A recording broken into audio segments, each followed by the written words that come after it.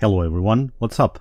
In this video I'm going to show you how I painted this awesome 3D printed model, which is a tribute not only to the legendary Deodorant Speeder, but also to this Horus Heresy illustration. Along the way I'll tell you the full story of the Grav-Attack Vehicle from White Dwarf Magazine Issue 95. Oh, and by the way, I'll be giving away the fully painted model on March 9, so make sure to watch until the end if you want to know how to participate in the giveaway.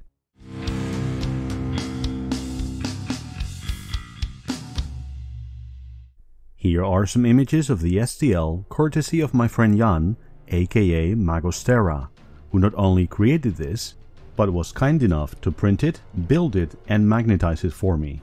And speaking of magnetization, you can see how this has been designed from the ground up precisely for that.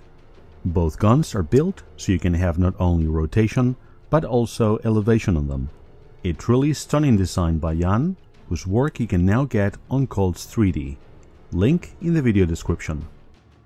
Moving on from STL to resin, this is the Grav-Attack Vehicle after priming. The first step was to create a metallic undercoat with AK metallic smoke, which you may remember from my Custodes videos. This dark metallic enamel paint always sprays beautifully and has an ultra-realistic finish, so it's really hard to go wrong with it.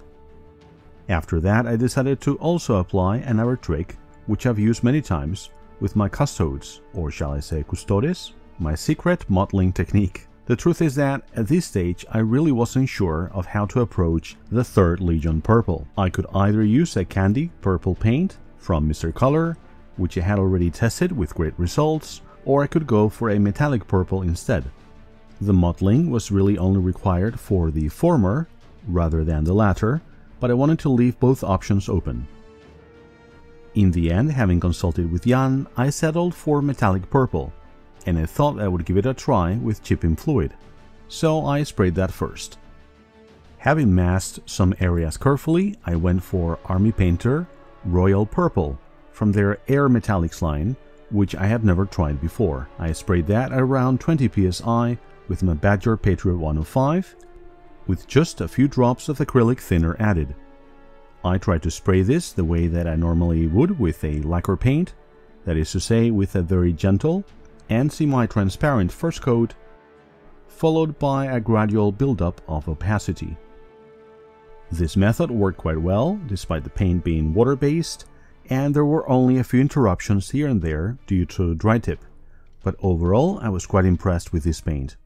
What I did notice, however, is that in order for it to be fully opaque, the modeling pattern had to be completely covered.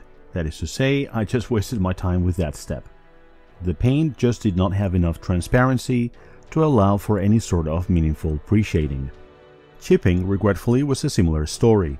I activated the chipping fluid with some water and used a combination of a toothpick and a brush to create the chipping effects. But this didn't really work as intended.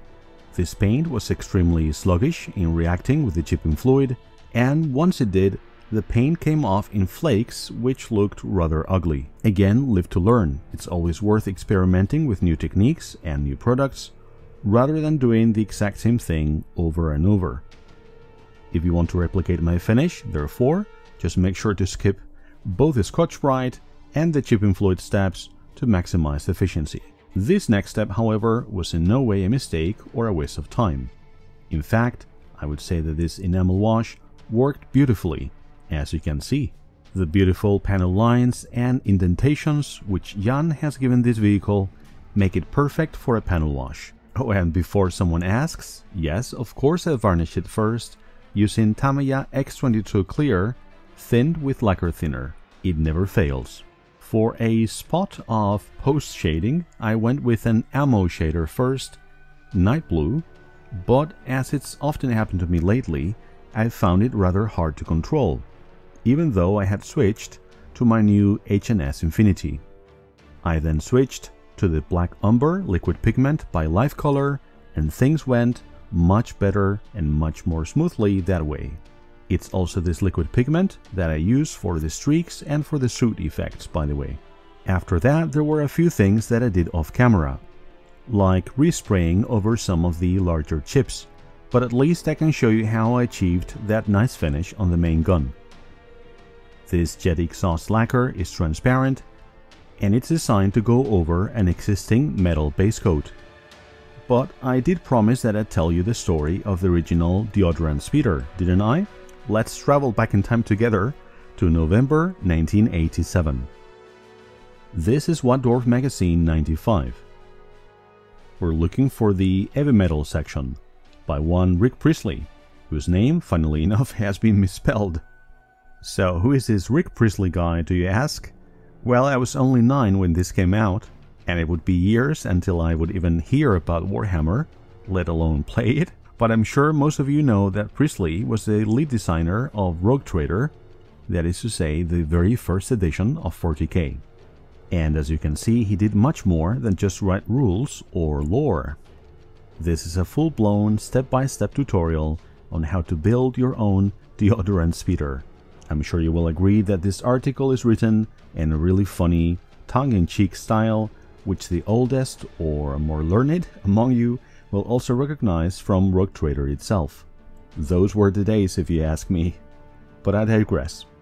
On the next page we get some really cool pictures of the finished speeder, with that weathered grey finish and really cool yellow markings.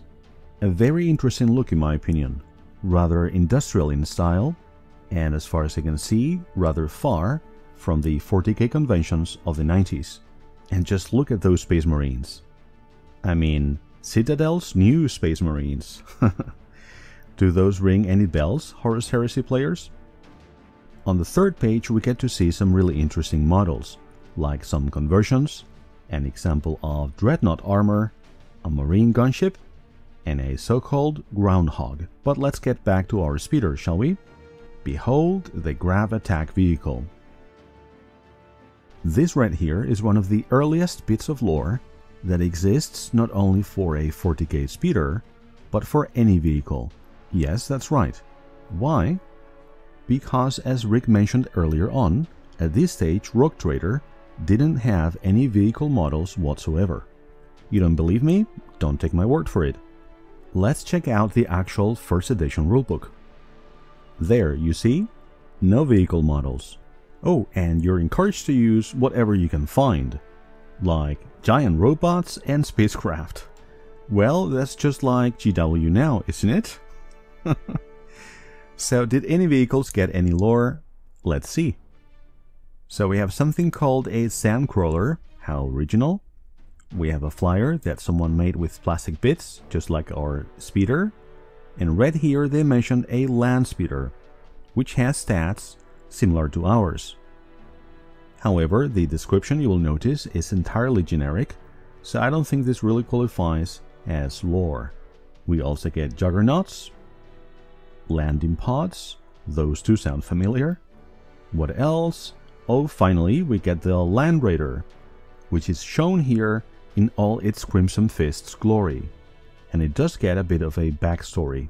So, as I was saying earlier, this article is not only really funny, we've learned that it's also one of the earliest examples of 40k vehicle lore, so to speak. By the way, I mentioned the Horus Heresy illustration before, which I wanted to pay tribute to. This is it. The artist is Eric Wren, and this was published on the Visions of Heresy anthology.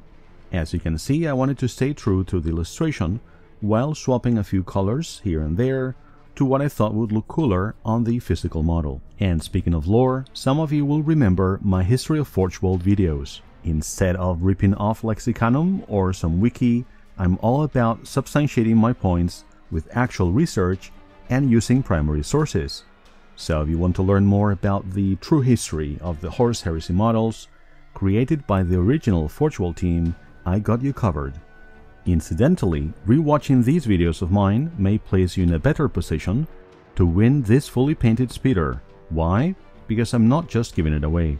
Oh no, anyone can do a simple giveaway. Instead, my mid or top tier YouTube members will be able to compete for it in a live quiz where they will have to test their knowledge of precisely these videos. A quiz, you say? Yes indeed. And it will look like this. Check it out. The winner gets a speeder. or shall I say the Grav-Attack Vehicle. Anyways guys, I hope that you've enjoyed this video. Before I let you go, I would like to thank all of my YouTube members, but in particular my friend Jan, who's made all of this possible. I hope that whoever wins the speeder enjoys it as much as I did painting it.